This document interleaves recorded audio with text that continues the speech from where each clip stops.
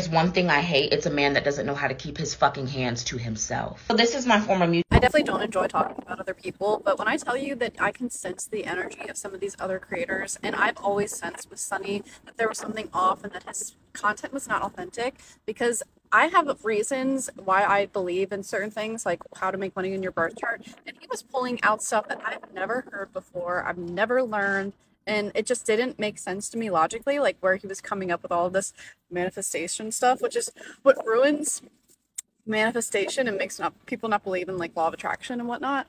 So just know that like if you get a bad vibe with a creator and you feel like they're saying some like outlandish thing that and they're trying to sell you like a course and make you charge a lot of money to get whatever you're trying to manifest or whatever, just know that it's probably fucking bullshit.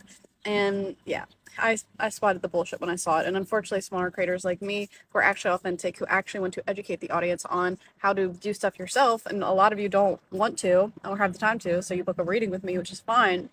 But I am trying to provide that educational tool. And with him, he was just putting out stuff and not trying to educate you. And it just seemed really inauthentic to me. So it's crazy to me that he's a fucking domestic violence person. That's disgusting.